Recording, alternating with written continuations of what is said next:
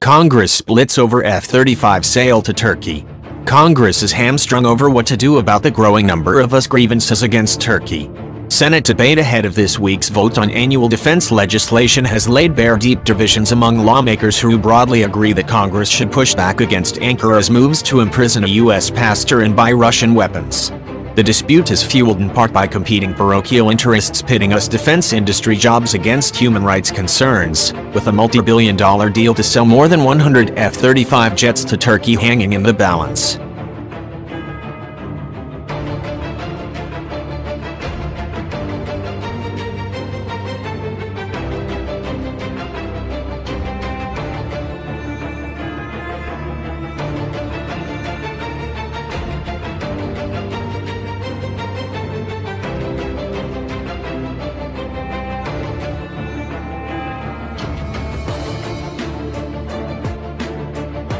Wary of Turkey's impending purchase of the Russian S-400 missile defense system and its detention of Pastor Andrew Brunson, senators have settled on compromise language that could pave the way for Ankara's expulsion from the F-35 co-production program while temporarily halting the transfer of the aircraft to the Turkish government. The provision falls short this month with language mandating a temporary hold on all major defense sales to Turkey, including F-35 fighter jets. Turkey's toughest critics on the Senate Armed Services Committee, SENS, Tom Tillis, RNC, and Jean Shaheen, DNH, sought to ban the F-35 transfers during the panel's closed-door markup of the bill last month. Brunson is a constituent of Tillis, who traveled to Turkey to attend the minister's trial earlier this year.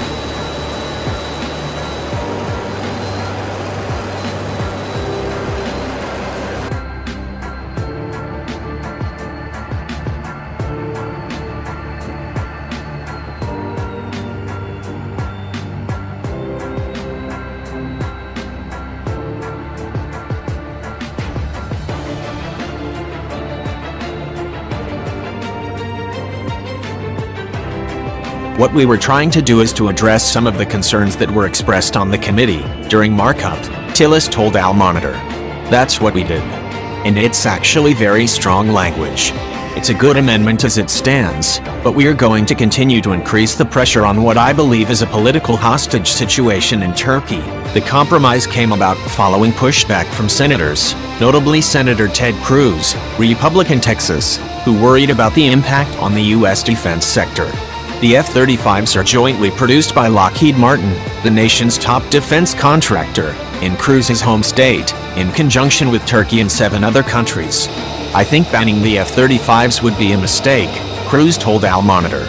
I do think we should be using a host of sanctions and economic and diplomatic leverage against Turkey, but I think stopping the sale of F-35s is cutting off our nose to spite our face, and that would be a mistake. Political contributions compiled by OpenSecrets.org show that Lockheed Martin political action committees donated more than $29,000 to Cruz this election cycle, more than it did to all but 2 other senators, while Rep. Kay Granger, Republican Texas, who represents the district where Lockheed produces the F-35, received $69,000. Lockheed Martin also spent more than $14 million lobbying Congress and the executive branch last year, public disclosures show.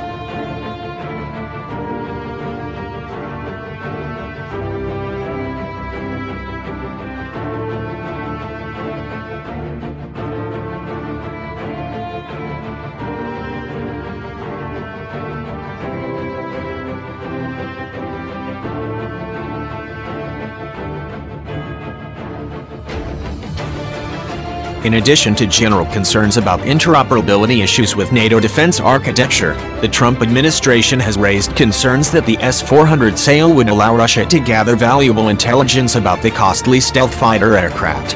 Assistant Secretary of State for European and Eurasian Affairs Wes Mitchell first warned that the S-400 sale could adversely impact Turkey's participation in the F-35 program during testimony on Capitol Hill in April. The Senate compromise settles for a temporary F-35 ban, which would remain in place until the Secretary of Defense submits to Congress a plan to remove the government of the Republic of Turkey from participation in the F-35 program. The plan must include a timeline for Turkey's removal from the program and the costs associated with replacing tooling and other manufacturing materials held by Turkish industry. 10 Turkish companies with a remote interface unit and a panoramic cockpit display. Turkey also produces F-135 engines to power the aircraft.